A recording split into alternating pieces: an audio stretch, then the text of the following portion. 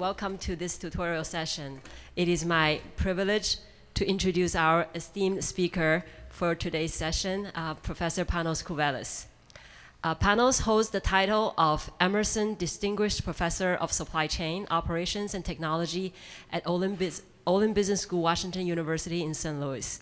In addition, he serves as the director of the Boeing Center for Supply Chain Innovation, a leading research center at WashU that focuses on supply chain, process excellence, business model innovation, and technology management. Panos is a prolific researcher. He is ranked a top 5 operations management researchers in terms of research productivity, quality, and citation with over 12,000 citations. His extensive contributions include publishing 9 books and more than 130 journal articles. And furthermore, he has held prestigious editorial positions for all major journals in his fields. His accolades are numerous. In 2022, he was honored with the Distinguished EMSOM Fellow Award, the highest honor to be bestowed upon a research scholar in the operations management field. In addition, in 2016, he received POM's Lifetime Fellow Award in recognition of his lifetime intellectual contributions to the profession through research and teaching. Panos has been a pillar of support for the EMSOM Society, having served as its president and chair of the I-Form SIG. We owe a debt of gratitude to him for his invaluable contribution to our research community, especially the I-Form community. In the realm of supply chain risk management, Panos has worked on the integration of operational and supply chain financial hedges. His work in supply chain finance explores the intricate interplay between operational and financial decisions. And today he will enlighten us further on this very topic. So just diving a bit into his education background, Panos earned his doctorate in industrial engineering and engineering management from Stanford University.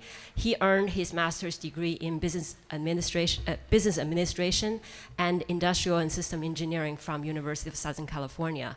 He also holds a diploma in mechanical engineering from National Technical University from Athens. Please join me in welcome Professor Panos Kouvelis. Thank you. Ling, thank you for the great introduction. And I would like to thank Harry and Ebru for being very patient as editors of the tutorial of Operation Research this year. As usual, I was late, and I had to be prompted a few times, but the editing was excellent. So it is my pleasure to introduce the tutorial on integrated supply chain finance, or the abbreviation Iscf. We're going to take a supply chain-centric viewpoint of managing working capital, hedging, and risk management. My main motivation is when you search out there for the term supply chain finance, what typically you're going to find is something very narrow. So the usual definition will be like the one you see there. Supply chain finance, also known as supplier finance or reverse factoring, is a set of solutions that optimizes cash flow by allowing businesses to lengthen their payment terms to their suppliers while providing the option for their large and SME suppliers to get paid early.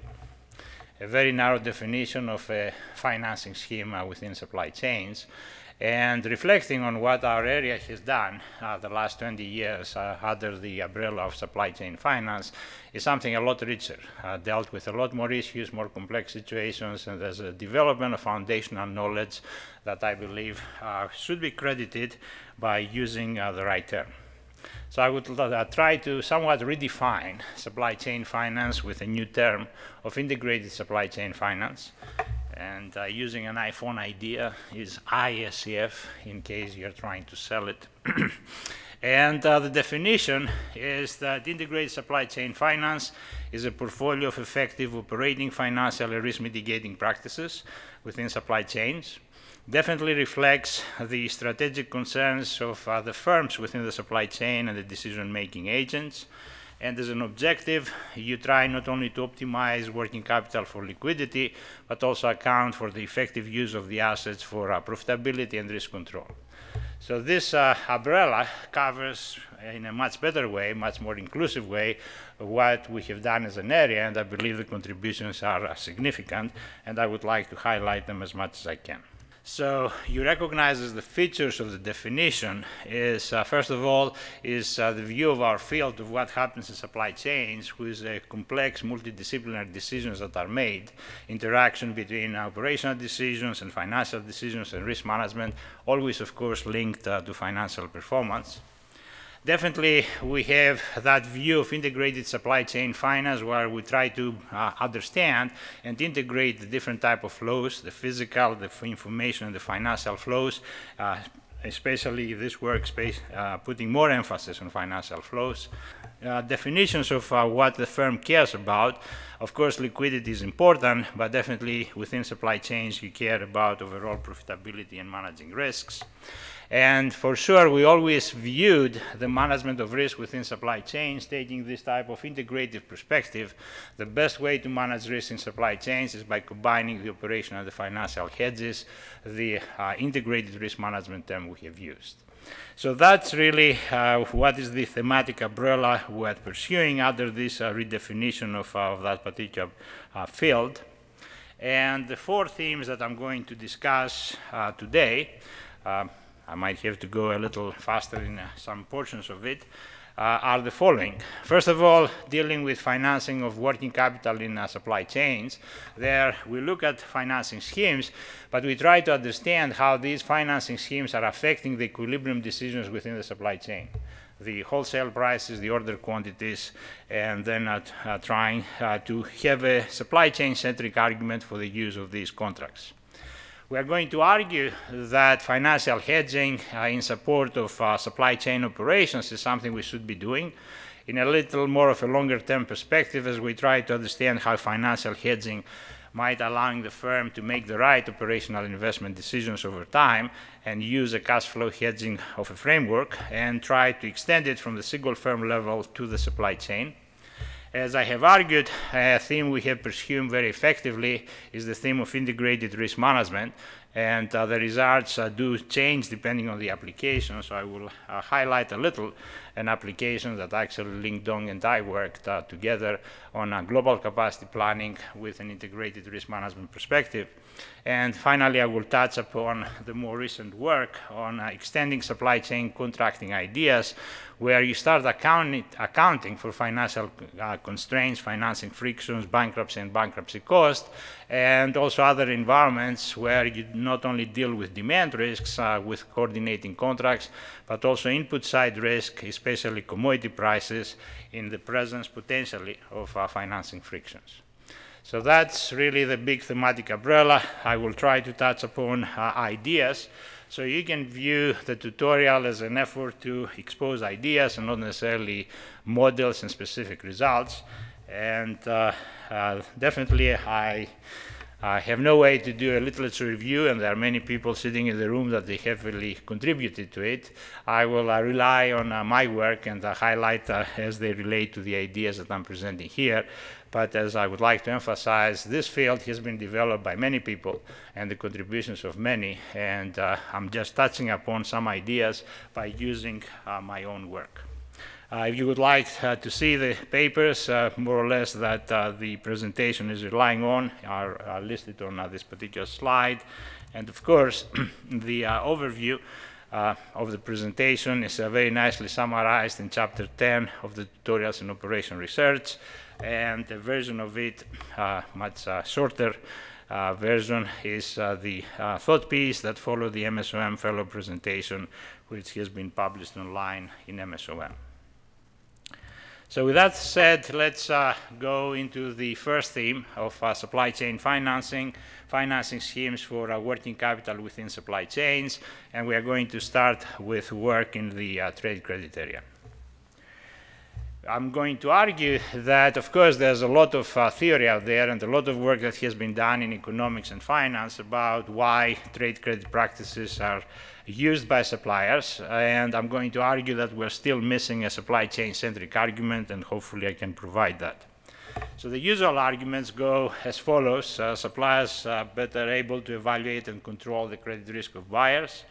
They can grow their business by attracting new customers with the use of these practices. Definitely allows them to build better relationships and loyalty in their business by financing the needs of their customers. They tend to be very effective in environments where you have weak banking infrastructures and many other capitalized SMEs that need financing. And of course, it's much better to give to your customer inventories of physical goods instead of giving them a loan of cash, which can be diverted and sometimes used for fraudulent purposes. But what I'm arguing is we're missing the full understanding of how these type of traded credit contracts, when used within a supply chain, affect equilibrium decisions. Decisions on wholesale prices and order quantities, and hopefully from that start understanding the logic of their use within the supply chain.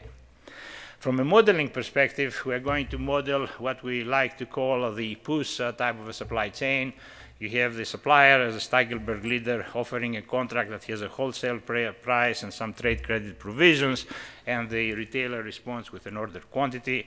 So you can see our effort to somewhat capture the strategic complexity within the interaction of the players and, of course, the uncertainty in terms of the demand. The essence of the results that you find in this type of work I summarized on this particular slide. So assume that you have a certain trade credit contract with a trade credit priced at some interest rate, and you would like to understand the response of the retailer in terms of the order quantity as a function of the wholesale prices. And you see two curves right there. The blue curve is summarizing how a news vendor retailer that has no financing concerns is going to respond. And the red curve is the curve under the trade credit contract. But before we go there, let's see one more curve. And this is the curve of the situation where the retailer is going to finance his or her needs by using bank loans that are fairly pricing the risk depending on the order quantity. Now, you can start focusing on the middle of the graph, what we call the retailer's bankruptcy region. The retailer gets aggressive enough in terms of their order to have the potential of, with some small probability of bankruptcy. That is the bankruptcy region. And as you can notice, in that region, the retailer for the same wholesale price is going to place a larger quantity relative to either the traditional news vendor or the one with bank financing. So that is effectively the main insight behind this type of Steigelberg game that is happening there. And the next is going to try to give us a little insight of how should we price the trade credit. At this point in time, we start with a curve at some interest rate rather high, and we will start lowering it towards the risk-free rate, and we would like to see what happens to the red curve. So dynamically, you can now see that effect. So as you are lowering the interest rate that you are charging for the trade credit, you can see the curve moving northwest. For the same wholesale price, the retailer gets more aggressive in terms of their order. Of course, it's a risk-neutral retailer, protected with limited liability. They can only lose their sales revenue in low demand realizations. The supplier is willing to encourage the retailer to take the risk and price the trade credit rather cheap. And in expectation, the supplier makes more money by ending up in an equilibrium price that is higher and at the same time a much larger order quantity than the retailer would have ordered under the same wholesale price. So this is what I call the supply-chain-centric argument for our trade credit practices, which somewhat was missing in the previous theory. The emphasis on the why is the trade credit cheap? Now we understand, and you do the analysis and you can see that anything between 0 and risk-free rate can be a part of the equilibrium. And you can see the difference of the trade credit, which does not fairly price the risk, regardless of the order quantity is the same interest rate, versus the bank, where depending on the order quantity and the risk is going to adjust the interest rate, and that basically makes the difference. The retailer end up buying more than they would have bought under the same wholesale price, even in the presence of bank loans. And for most of the cases, the equilibrium order quantity and wholesale price are higher than under the wholesale price contract. Who benefits? Of course, in this type of a Stackelberg model, the supplier always benefits. The retailer, in most of the cases, from a modeling element, the retailer commits something to the transaction, or a little working capital or some collateral. So therefore, if you don't have much, that's what we call a poor retailer. The poor retailer would have preferred a traditional wholesale price contract. That was not an option offered, but when the supplier offers the trade credit, they accept it. And from a supply chain efficiency perspective, as the order quantity increases, the supply chain efficiency improves. So this is the example of what I call supply-chain-centric arguments, understanding the use of financing schemes within supply chains. Then there's work that I did with Faseng Xu and appeared in Management Science that looked at the other financing schemes where the supplier is trying to finance accounts receivables, and typically you do it through some form of factoring. You find an institution that is going to factor your accounts receivables. The traditional definition of recourse factoring is the situation where you really borrow using your accounts receivable as a collateral. And of course, you're liable until the end when the invoices are paid by the downstream player, the retailer. In the case of non-recourse factoring, effectively, you are selling your accounts receivable to the financial institution, and you are not anymore liable for what happens with invoice payment. And the reverse factoring, which as we saw, we discussed, was really the term that was used for supply chain finance. In that situation, motivated by practices of the last 20 years or so, very large corporate buyers extended payment terms on their suppliers, and in order to lessen the financial pain, they gave an opportunity for the suppliers to work with a bank of the buyer's choice and sell their accounts receivable to them using the very high credit rating of the buyer. So that is the supply chain finance definition that was given in the popular literature, but as we argue, it's just one of the financing schemes. And our emphasis in that work, and I'm not going to go into a lot of the details again, our perspective is for each financing scheme, we would like to understand the impact that it has on the equilibrium decisions within the supply chain, the wholesale prices, the order quantities, and then after we do that, start comparing financing schemes and which one is preferable by the supplier or the retailer. So that was what was missing in the literature. I won't spend a lot of time on this modeling.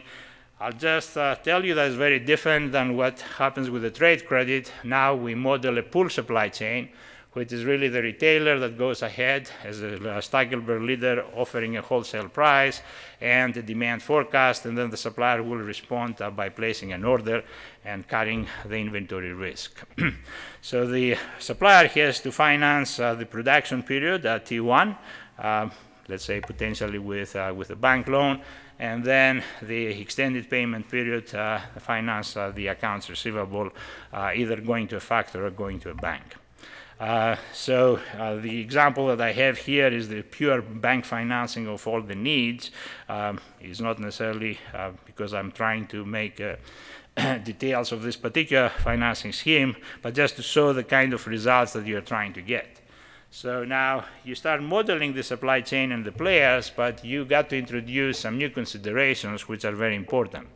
There's a liquidity risk of the firm, which depends on its credit rating, and we model that as a Poisson shock. And then you have exogenous factors that might drive a credit default for either the supplier or the retailer, which we model as binomial shocks, some default probability depending on the credit ratings. So these considerations will come in on how you write the objective function of the players. Obviously, very important when you try to find the appropriate cost that the supplier bears is not only the production cost, but the relevant financing cost, which is nicely captured into these kind of models. And finally, the results that you get for the different financing schemes is the equilibrium in terms of wholesale prices, order quantities, given by these type of equations that you have seen in equilibrium of pool supply chains. Again, I won't get into the details of that. Many of the insights rather straightforward. Credit rating of either party increases or liquidity risk decreases. You expect wholesale prices to go down, production quantities to increase, and in expectation both parties make more money. In modeling the different financing schemes, the crucial element and where you got to carefully see how you model is the cash advance that the supplier is going to get at time T1 when they borrow or sell their accounts receivable, and that's where is the difference in terms of the amounts that is going to drive the differences in terms of the implication of financing schemes for equilibrium decisions. And the kind of results that you'll find in the paper is start comparing for different parameters of the model.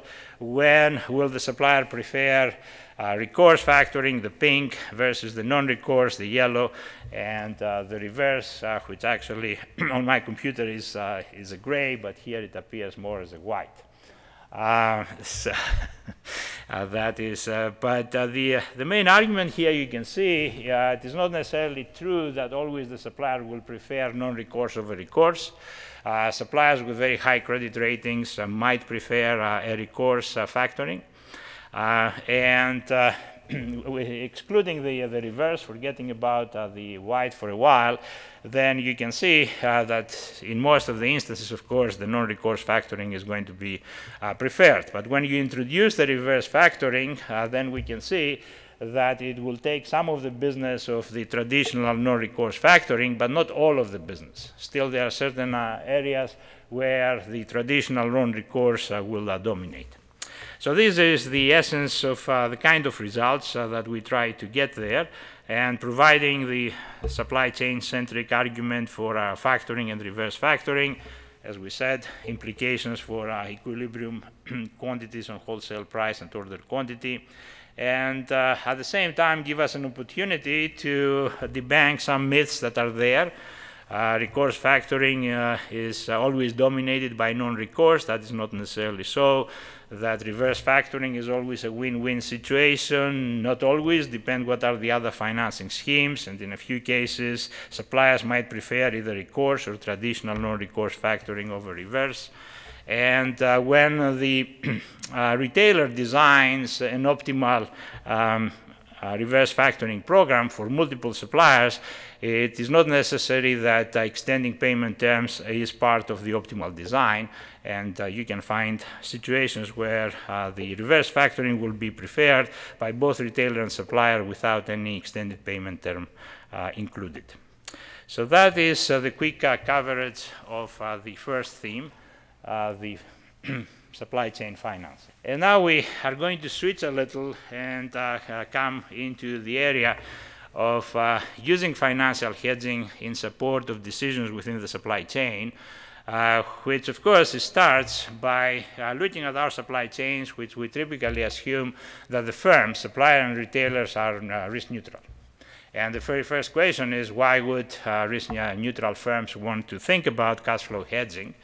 Well, definitely we'll borrow the argument from corporate finance and the presence of the appropriate financing frictions and other frictions that will allow us to make the argument that firms do care about protecting their cash flows against random factors. But most of the arguments have been provided within a single firm setting. And what we are going to argue in our work is you got to extend it within a supply chain.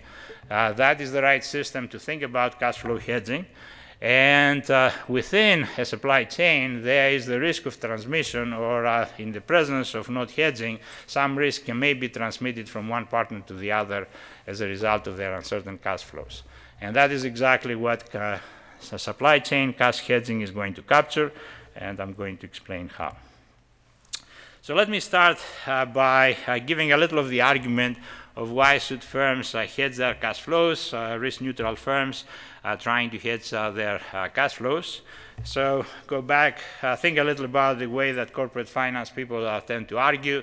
So you're looking at your balance sheet, and on the left is where you make investment decisions, operational investments, and on the right you do the financing. If you have perfect markets, no frictions, financing independent of the investment decisions.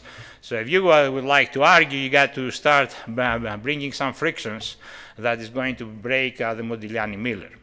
The frictions that will be argued in these type of settings by the corporate finance is, well, you do need ways to finance your investments, and going and borrowing a lot, it exposes you to potential bankruptcy risk and cost, and going to the market using equity to raise funds definitely might be signaling, and there might be other agency considerations to consider. So because of those frictions, as a firm, you would have a preference to finance the needed strategic investments to generate value for your firm by reinvesting your operating cash flows. And your operating cash flows are the ones that are exposed to the random factors, the commodity prices, the exchange rates, the interest rates that you are trying to protect against. And that is more or less the justification of why you will consider making the hedging, so you can guarantee to have the right level of cash assets to invest in your operational investments. And if you see the argument, somewhat you guarantee that by taking money from the good states of the world and funding the money that you need in the bad states of the world. It's an elegant argument that is made in the paper by Fruit, Sarstein, and Stein. It's a classic paper, but the emphasis is single firm. So the opportunity for us is to take this into a supply chain setting and basically argue that it makes perfect sense when we consider investments within the supply chain of the different partners, and trying to understand how the hedging choices of one partner might affect the other, and the notion of the potential of transmission of risk. An unhedged supplier has highly volatile operating cash flows that get reflected in highly volatile wholesale prices, and in expectation might result in higher wholesale prices. And an unhedged downstream buyer might not be able to make the right investments to have what is needed to respond to the different demand environments, and that might move away from the efficiency of the chain and end up with lowering ordering quantities. So therefore, there is an opportunity to try to make the argument within a supply chain setting and see also what it brings for us. So the first thing that we are trying to clarify for people thinking about operational decisions within supply chain is, when you think about financial hedging, especially in this level of more strategic interaction, you do need to think about hedging your overall cash flows. In most of the cases, we tend to think about hedging the demand side to exchange rates, hedging this commodity risk versus that commodity risk. But the best way is to think about the effect, the aggregate effect of those random shocks on your overall cash flows. That allows for some natural pooling of the risk, and therefore only need to hedge the residual risk. And at the same time, you're looking at both sides, the revenue and the cost, and depending on the situation, some of it, one of them might be more important than the other. So we're going to argue that this is the right level. At the same time, the hedging here is not on a transactional level, on a short-term transactional level. We're talking about firms participating in a supply chain over a longer-term relationship. Let's say in the car industry, you develop car models for 6 to 8 years, and you choose suppliers, strategic suppliers for the whole duration. So the relationship is much longer, and the logic of the hedging choices of your partner might be important in the investment decisions that you make. And as we argued, within those type of settings, we are arguing that you do depend on what your supply chain partner is doing with his hedging, our hedging choices. And we're going to demonstrate that. I'm not going to get a lot into the modeling of this particular environment, but I got to give you a little of the flavor, because it will allow us to better understand the results. So you're looking at the operating cash flows of a firm, and you can potentially hedge them, which will allow you to have a certain level of cash assets that you are going to invest in improving the cost structure of your firm. So that's where the cost of the firm is the level where you start, the small c, multiplied by the famous production efficiency function. So in the production efficiency function, the way we look at it is, for a certain outcome, efficiency means you're using less input. So the production efficiency will allow you to lower your cost if it improves. And the crucial assumption here in the model when we start is the production efficiency function is assumed to be convex and decreasing on the cash asset. As a result of that, a hedged firm will end up with lower expected cost relative to the unhedged firm. Now the supply chain is not anymore responding to a news inventory environment, faces a linear inverse demand type of a setting, the A minus BQ that you see there. Making the argument, first starting it from the single firm level, when you write the expected profits of the firm in that particular setting, what you're going to see, it has two terms. The one which heavily depends on expected cost, as if the firm had no flexibility in its actions, and another one that accounts for the fact that the firm potentially can postpone, see the cash flow realization before making the decisions, especially with respect to the output and the prices. So really the expected profit is for a firm without flexibility plus the value of the flexibility. So when you compare the expected profits of the hedged versus the unhedged firm, what you are going to see is two opposite effects. Hedging allows you to reduce your cost, so that's the cost reduction effect that is positive for the hedged firm, but at the same time you lose the flexibility to postpone your decision, and that is the loss of the value of flexibility, which is negative. So those two things are opposing each other, creating a trade-off, and the interesting thing to observe here is as you increase the market size, the cost reduction effect increases, and at some point in time will overcome any loss of flexibility. So the kind of a result you expect is a threshold result. Above a certain threshold of the market size, you hedge, and below that, you do not. And obviously, the larger the market potential, more prone to hedge, and the less volatile the cash flows, again, the more prone to hedge. So this is now the argument that we try to extend within a supply chain setting. And we can do that, but also you have to deal with an extra element of complexity. So now you have the operating cash flows of the two firms, and the question is, do they correlate or not? And if they correlate, how? The analysis is much cleaner, and we're going to start from it, is by assuming independent cash flows. So in an independent cash flow environment, which can happen, because remember, supplier and buyer might be operating in very different industries, let's say we would like to extend the argument. Let's start the analysis by the manufacturer's expected profits. The expected profit of the hedged manufacturer versus the unhedged manufacturer. Again, you're going to see a cost reduction element, and you're going to see a loss of flexibility argument opposing each other. The interesting part is the flexibility effect of hedging for the manufacturer depends heavily on the hedging practices of the supplier. And an unhedged supplier increases the volatility of cash flows and actually increases the loss of flexibility when the manufacturer hedges. The cost reduction effect more or less is of a similar nature. The larger the market size, the larger the cost reduction effect. So again, you expect to see these type of threshold results. So if you have a hedge supplier, you're going to have a lower threshold above which you start thinking of hedging. If you have an unhedged supplier, you need a larger threshold before above you are going to hedge. So now in that environment, above the high, you hedge. Below the low, you do not hedge. In between, you do what your supplier does. So that is the result that we're going to get in that setting. Very similar type of result we're going to get for suppliers. And finally, the question is, what are the equilibrium hedging choices of the supply chain in the case of independent cash flows? The mathematics are a little more difficult. I'm pretty loose on the interpretation. But the essence is, how does the volatility of cash flows affect the production efficiency and the variance of the production efficiency? If it's rather small for the manufacturer, definitely the manufacturer is prone to hedge. Definitely that will be the case for very large market sizes, but for modern market sizes, what you see is, again, the manufacturer is more likely to hedge relative to the supplier. Symmetric result for the case of the supplier. And if the production efficiencies, the variance is rather similar, then more or less they tend to align their hedging choices. So we start getting an essence that within the supply chain setting, we have some interesting understanding of how each partner may be affecting what is happening on the cost reduction effect and value flexibility of hedging.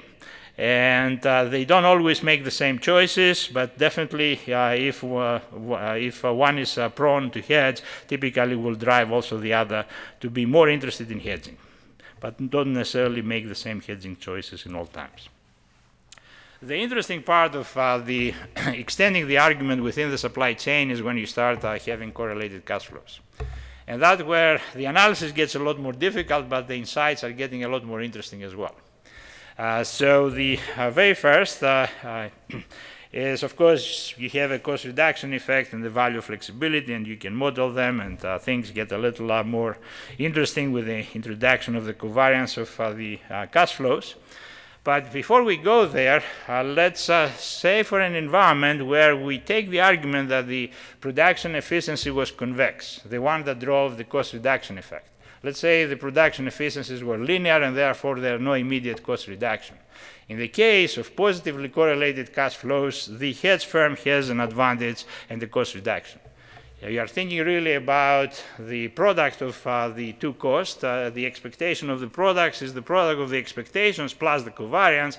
If it is positive, that is enough motivation for the firm to get a cost reduction, even in the absence of convexity in production efficiency. That is a new argumentation for why hedging might happen within supply chains. That was not in the literature before. For sure, the covariance plays a big role in the cost reduction effect. It has to stay above a certain level for the cost reduction effect to stay positive. That level is some negative number, but as far as you are above it, you still have a positive cost reduction effect for the hedge firm. If you have really negative cash flows, really negative covariance of the cash flows, the cost reduction effect can change sign. And in that case, both the value flexibility and the cost reduction are arguing for not hedging. So that is, again, an interesting result. So the cash hedging framework is, I believe, important for us to understand the way we make operational investment decisions within supply chains. It is important to see the logic of these two opposing effects that very clearly carries through when we do the analysis with independent cash flows. And the results there clearly indicate that it's more likely to hedge when your supplier partner hedges and the market sizes are larger. And it's not necessarily true that always you make the same hedging choices as your partner, but you're more likely to follow them when the partner hedges. The correlation of cash flows introduces a new argument of why hedging might be happening and why you might be getting a cost reduction effect in the presence of positive covariances. And in certain situations, for very negative covariances, we might see that both effects are arguing for not hedging in those situations. Now, the integrated risk management, which is work we have done over many years, and we have written books with Ling Dong and Nur, and there's a lot of work in a lot of different applications, and here I will just touch upon the main idea in a particular environment, integrated risk management in the case of global capacity planning. In the presence of demand uncertainty and exchange rate risks, a paper we wrote in 2007 with Ling. It has been a while since then. I give you a little of the conceptual argument, right? So we're arguing that for global supply chains in managing certain risks, you need the combined use of operational hedges and financial hedges. The way operationally we think about hedging risk is the following. For us, the operational hedging is a two-stage problem. The first stage, we make investment decisions, we structure our supply chains, put our capacities in place, and then later, closer to the market and seeing the realization of the uncertainties, we re-optimize the system to take advantage of what has been realized. So really, the hedging operationally comes from the flexibility we have built in the structures that we have created and the opportunity to re-optimize the system by making decisions later closer to the actual situation. So flexibility and postponement are the main logic of drives the operational hedging, using the flexibility by choosing locations where we produce, choosing the mix of products that we make, choosing suppliers that we're going to choose from, or choosing the markets that we're going to serve. So this is the logic of the operational hedge. The financial hedge, especially in environments that have macroeconomic uncertainties like exchange rates, commodity prices, interest rates, and so on, as long as the markets are reasonably liquid, you can find the right financial contracts, forward or derivative contracts, and you can hedge some of those risks. And the popular thinking is in many cases probably financial hedging is all you need for these type of environments. But our argument is for certain situations, actually, the operational hedges are extremely important. And in those situations, some combined use might be the best integrated risk management approach.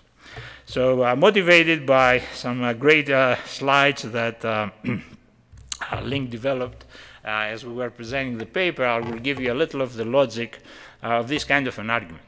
So let's start for the argument where financial hedging is all that matters. So if I have an accounts receivable, I'm an American firm, accounts receivable in Europe in 3 months of 2 million euros, my exposure is what is going to happen over the next 3 months in terms of the exchange rate and how much am I going to collect. This is rather easy for you to hedge. Just go and sell a forward contract on the exchange rate for a quantity of 2 million euros, and that is all you need, and you have a zero variance hedge. That is the case. Of course, these kind of transactional exposures, either receiving amounts of what you sold or sourcing contracts, that's all that you need. We're going to argue that even for those environments, you should know a little about the flexibility that you might have in exercising what is really happening in the environment. And the simple next example, too, is trying to give you that sense. Well, I have an opportunity to sell something in Europe, 1 million units in 3 months, but then as I come closer, I might decide if it's worthwhile or not, depending on what is the realized exchange rate. Just to put some numbers, you have a price of 10 euros, you have a cost of 5, and as you come closer, you're going to decide if it's profitable for you, otherwise you're not going to do it. If that is the case, if you have that type of flexibility, now your risk exposure to the exchange rate is of the kinked profile that you see there. So would it have been a mistake to buy a forward contract in that case? Of course, you can really create a zero variance hedge by buying the, or actually in this case, selling the right call option contract.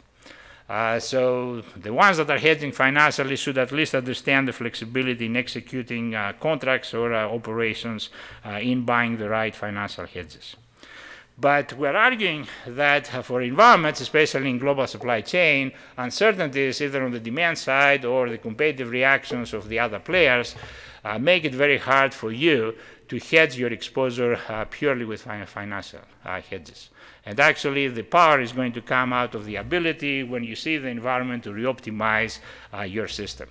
So the first example is going to go and say, well, similar situation, the price 10, the cost 5, but I don't really know what is going to be the demand or the sales in Europe, and we have a simple function there, 1.2 times some random factor psi times some dependency on the exchange rate. The exchange rate is dollars per euro, so therefore as it gets bigger, the Europeans feel richer and want to buy more. The issue is that when you plot the risk exposure profile, of course, it's nonlinear, but then nonlinearity is not the issue. The issue is you don't know at what level that thing is because it gets affected by the random factor. In those cases, there's no financial hedge that is going to do the job for you, and the operational hedge will allow you to optimize your profits. Similar kind of very hard to know exactly the risk profile will be a situation where whatever happens in terms of exchange rates, it heavily affects the cost structure of yours as well as that of the competitor, and you don't know what is the competitive action they're going to take. So in a simple kind of a Cournot kind of a setting, you committed to sell 1 million, you don't know how much they're going to sell. That is going to determine the price in the market, and therefore, depending on their reaction, you don't know what is the exposure that you have for that particular realization of the exchange rate. So these operational or uncertain demand or competitive exposures are the ones where operational hedges are very powerful, and we're going to argue potentially some financial hedges there needed. So, of course, the modeling, and I don't have the time to go through the modeling, but I want you to get the sense of what kind of a model you need. To have the operational hedge in place, you need a two-stage setting.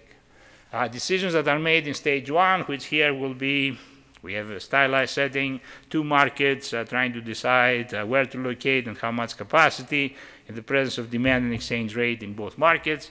Here I even wrote a simpler version of the problem, But in the first stage, you are making capacity decisions and you are buying financial contracts. In the second stage, closer to the realization, now you decide how you're going to optimize and how are you going to allocate what you produce and where, and at the same time execute your financial contracts. The reason I present all these mathematics without going through the notation is I want you to see, as we write the operational profit expression, you start seeing within them the notion, the mathematical notion of the option that is there, right? The S minus S plus, the positive part in a call option, you're going to recognize it in different expressions. So by understanding the execution of your operational profits, you start seeing the real options that you have, which potentially you can combine appropriately with the right financial hedges to allow you to massage the expected profits. In these type of problems, what we realize is the first is the following.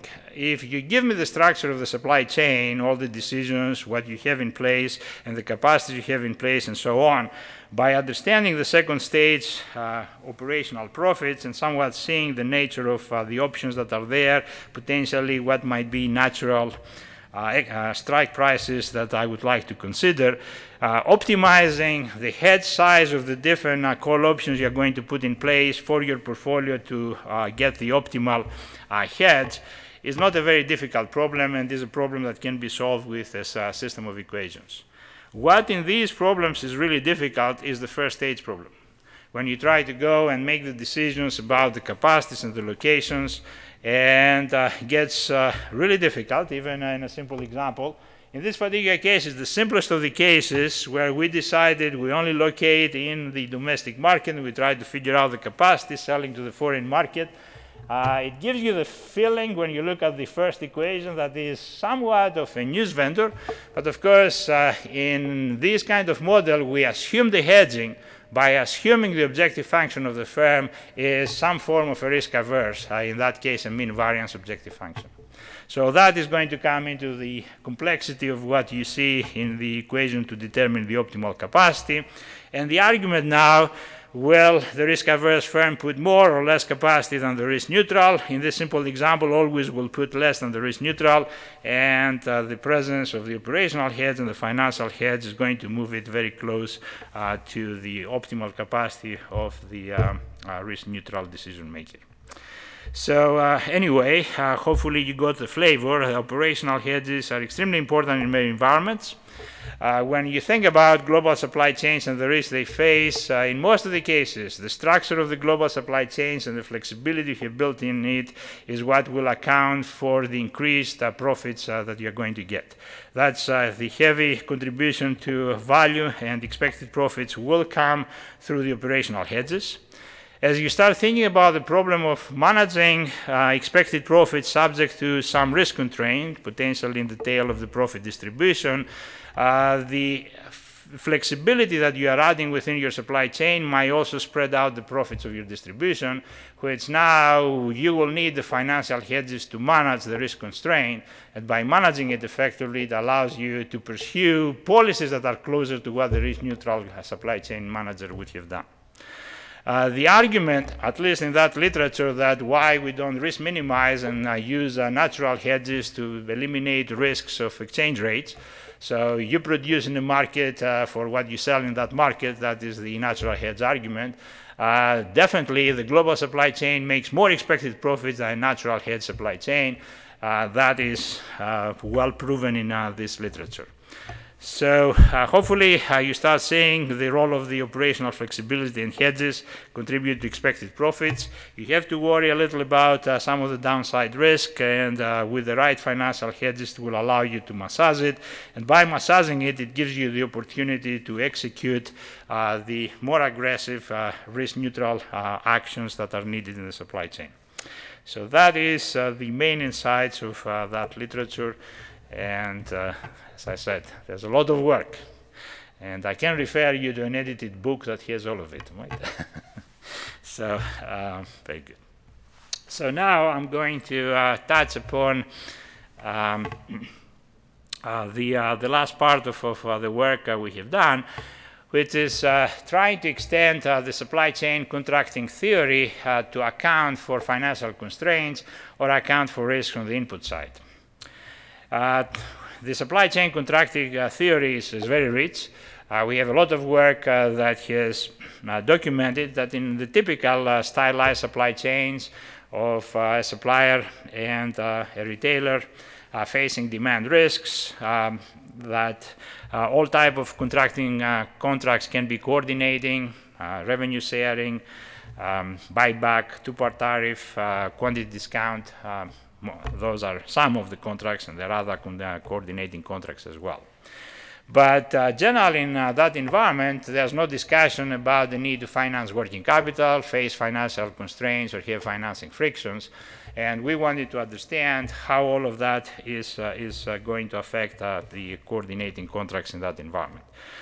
This is work that we did with Dan Kotursic, who is also sitting in the room today. Now, in order to try to provide a set of contracts that will encompass all of the previous coordinating contracts in the literature, or almost all of them, we use a 3-parameter contract that has a wholesale price, a revenue share, and the capital T, the side payment at the end of the season. And more or less, they capture the more interesting coordinating contracts. And we're going to do the analysis in the presence of financial constraints. And we're going to see that the revenue sharing logic continues to work reasonably well, but it will require some sharing that will involve reallocating the loans between the players, which means adjusting the working capital levels they are having, which makes it harder from an implementation standpoint. But it can work for those type of settings, as we're going to argue. But as you do the modeling, you also need now to think about what happens with bankruptcy cost. Most of the literature will assume bankruptcy cost to be of a variable nature, in many cases linear, depending on the level of realized sales. But we argue for administration purposes, in many cases there might be some fixed costs that have to be accounted for and actually complicated the nature of coordinating contracts. So I'll give you a little of a flavor of what is happening in that research. And the 3-parameter contract is reasonably straightforward. Just to give you a moment to think about it, wholesale prices that could be functions of the order quantity, the retailer's revenue share, theta, the supplier 1 minus theta, and you might have some fixed money transfer at the end of the sales season from the supplier to the retailer. If that capital T is positive, you can even analyze a case of negative. Of course, revenue sharing contract very nicely captured here. You share revenue, you share cost, and there's no side payment. The buyback contract, the traditional way we think is leftover inventory gets bought at some buyback rate. If you think the buyback rate being 1 minus theta, you can construct an equivalence to the 3-parameter contract that I described here. And the main characteristic of that contract is that always the T is a positive number. And finally, quantity discount contracts, very easy, with wholesale prices being functions of the order quantity. The default cost in terms of the modeling, we have to account for the variable, which in many cases assume linear, but it doesn't have to. But you need to introduce that extra term, the small beta, the fixed cost associated with bankruptcy. We will maintain very similar functions for all 3 players, of course, adjusting appropriately the parameters. Now, the logic, of course, if you go there, as we have seen in the supply chain coordinating literature, let's for a moment concentrate on the yellow part. So if you write the expected profits of the retailer and the supplier under the contract of the 3 parameters, the omega, theta, and tau, that's more or less what you're going to get on the yellow part. In the decentralized supply chain, the total profits, sum them up. Start thinking about the centralized system, which is going to, of course, have only the production decision and an order quantity. You can see how this type of contracts are going to appropriately coordinate the decentralized and centralized chain. What is missing as soon as you start introducing financial constraints is their expected default losses of each one of the players. So you have the expected default loss of the retailer, of the supplier. In the decentralized supply chain, you add them up, and you got to compare them with the expected default loss of a centralized system that has the total working capital, but potentially in a low demand realizations can be exposed to bankruptcy and therefore might have itself an expected default loss. So coordinating the expected default losses is really where is the action in this type of an environment, and what it also makes it very hard. You have to carefully read the paper to see the careful build-up of how we model these expected default losses for a retailer, supplier, centralized system that will allow us to provide insights. So the main insights that you get out of this work, and it's quite complicated, I will just give you the main insights. If you don't have any fixed default cost, so you only have variable default cost, could be linear. Then the coordinating contracts, either revenue sharing or buyback contracts can work.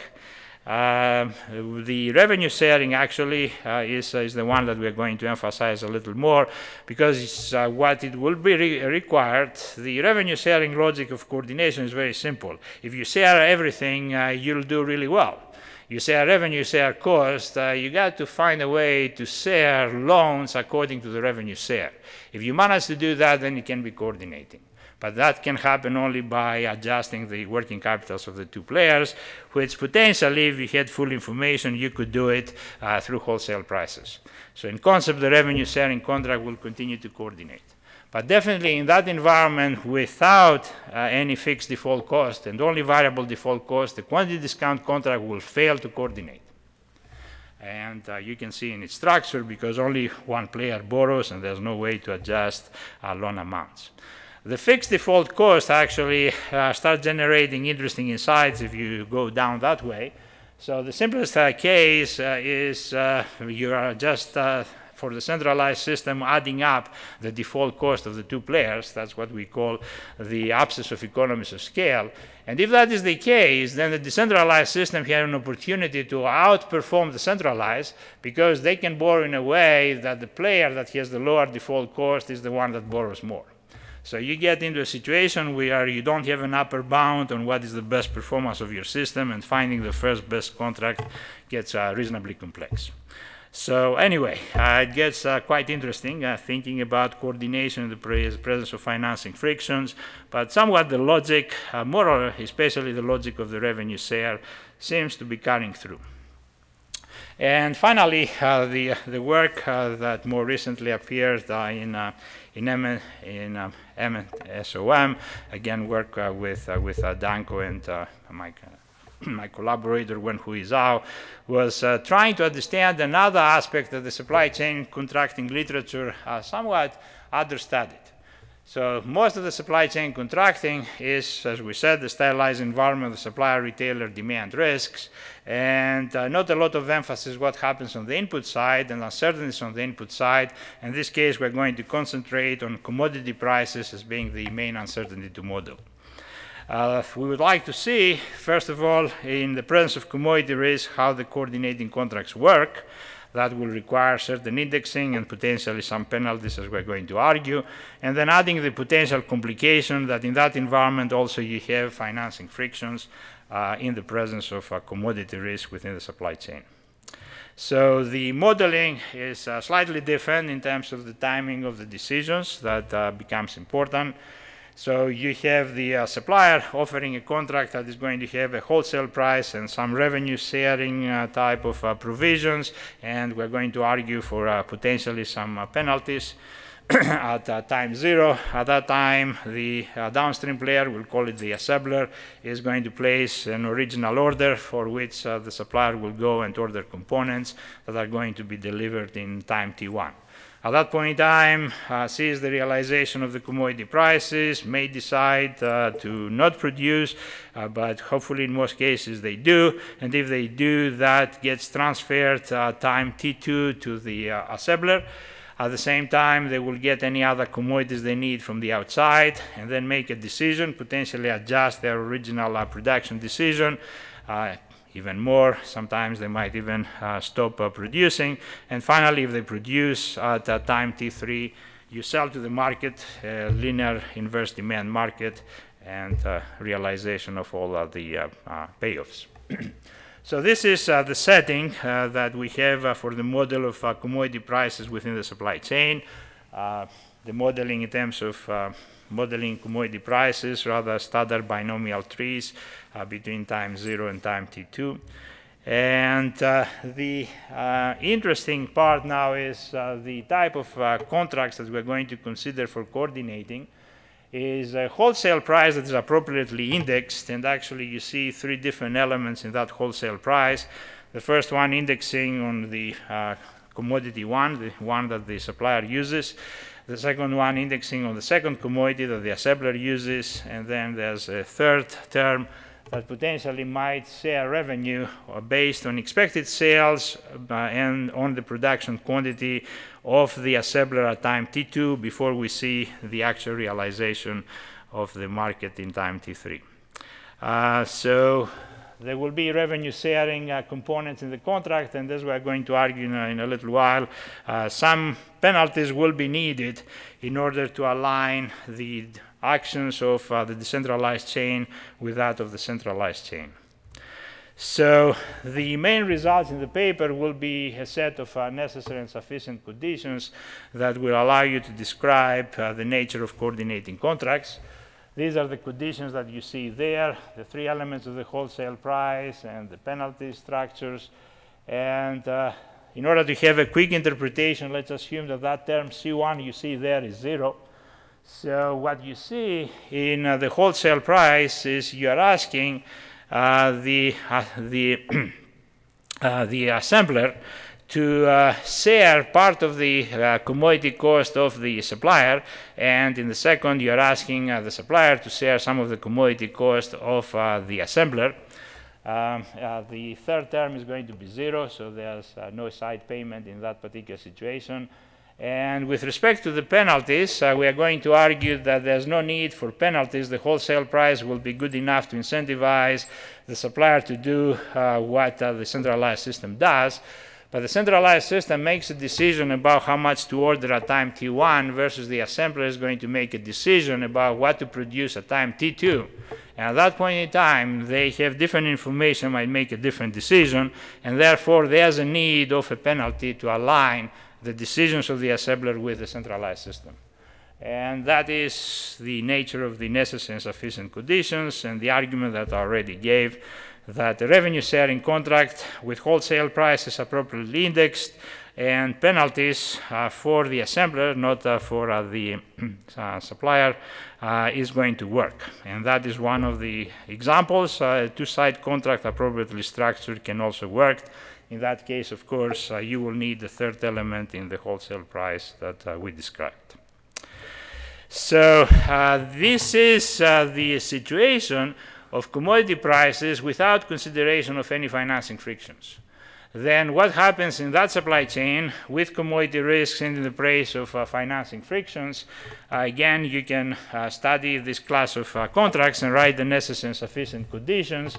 And you see a contrast between the necessary and sufficient conditions without financing and with financing.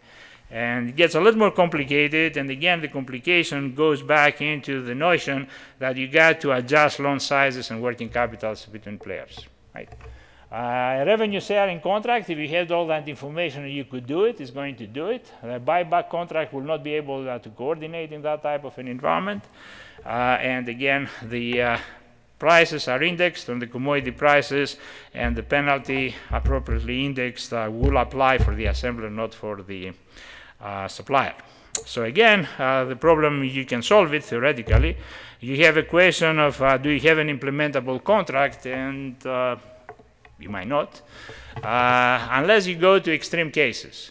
In the cases where both of the players need to borrow heavily, in that case, a revenue sharing contract is going to work reasonably well for those type of environments. Or the other extreme is the situation where only the supplier needs to borrow and the downstream buyer does not have financing needs. In that case, a form of a pass-through contract is going to work. So those are the insights that we get out of this supply chain contracting work. And with that said, this is my description of what is this thematic umbrella. I have to say, given the amount of time, I can only talk about my work. But I would like to emphasize, whatever we do it as a community. Whatever you see here is a lot of work, a lot of ideas, a lot of research, a lot of papers that are written by many of you in the room and many of you that are not in the room today. So, thank you.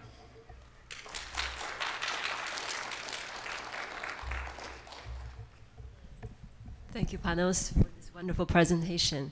And I believe we have 10 minutes left for the session, and we're open to any questions. So a Q&A session.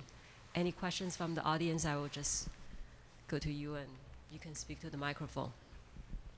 So, Panos, thank you so much for this, presentation and all the work that you have done so far, right? So, would you like to say a little bit about going forward, right? So, what else is waiting for this area, right? General kind of approach, Thank you. Nur, I think the whole area is open, right? So each one of the themes that we just touched, highly stylized situations, probably it was rather easy for us to say something. I believe there are a lot of financing practices that have to be understood from a supply chain perspective. A lot of environments where we talk about the cash flow hedging as a concept and how. The question is, how are you going to do it in practice? What does it exactly mean, right? Within a specific environment, what do you hedge, right? How do you hedge the revenue versus the cost side with this kind of a cash flow perspective? We try to give a little of a flavor in a paper with Danko, which was like running an example. But I believe the how-to of the cash flow hedging, right, within a supply chain, I don't think we know exactly how to do it. The same thing is about integrated risk management. We keep on talking about the combined uses of operational and financial hedges. How many of you are you teaching anything in your classes about the combined usage of operational and financial hedges? And when you go into an example, actually tell them how to do it, right?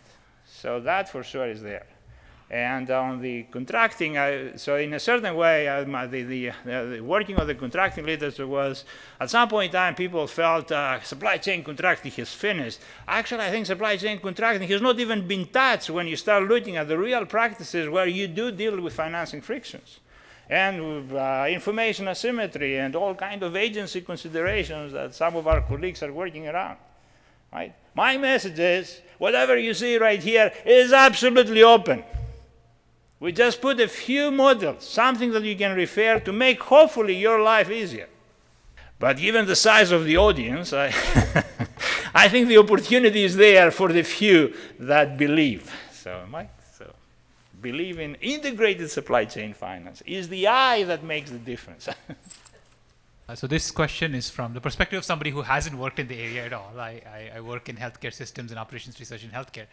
And my question had to do with what are the practices that are currently used by companies? And are they thinking, is it ad hoc or is there some structure to it? Or is there, in these models, have they penetrated to some extent? Or is it like people haven't even started looking at it? Or are there empirical studies that are beginning to sort of touch on that process? So, yeah.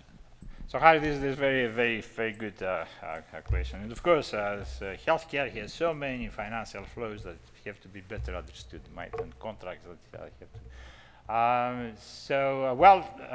In a certain way, we are going both behind and in front, right? So quite a lot of the financing practices and all these kind of financial contracts are out there and they are used. Why are they used? What are the implications? Sometimes not understood. So somewhat we came after and we say, oh, trade credit, we have an understanding.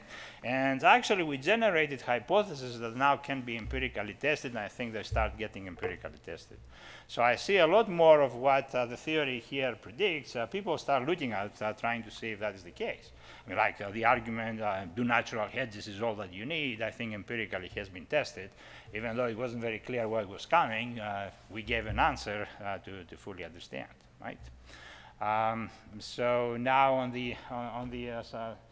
what I find out is the following. In certain environments where certain risks are extremely important, companies are highly sophisticated in terms of how they go about it and how they simulate all kinds of options, analyze a lot of scenarios, and might not have the nice, elegant, or eloquent explanation of why they're doing what they're doing, right?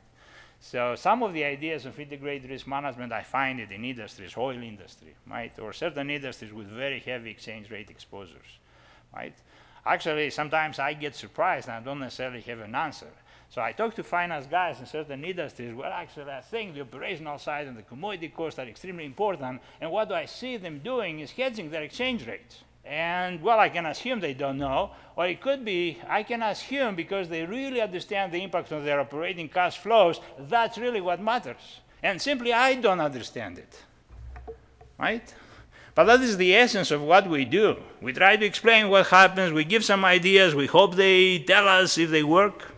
And in this field, I believe both sides are happening. And what is very encouraging, I see papers now that come my way to referee, they have a heavy empirical component, which is very interesting. So if no more questions, I can end the session. Let's thank again Panos for a wonderful tutorial. And thanks the audience for coming to attend this tutorial.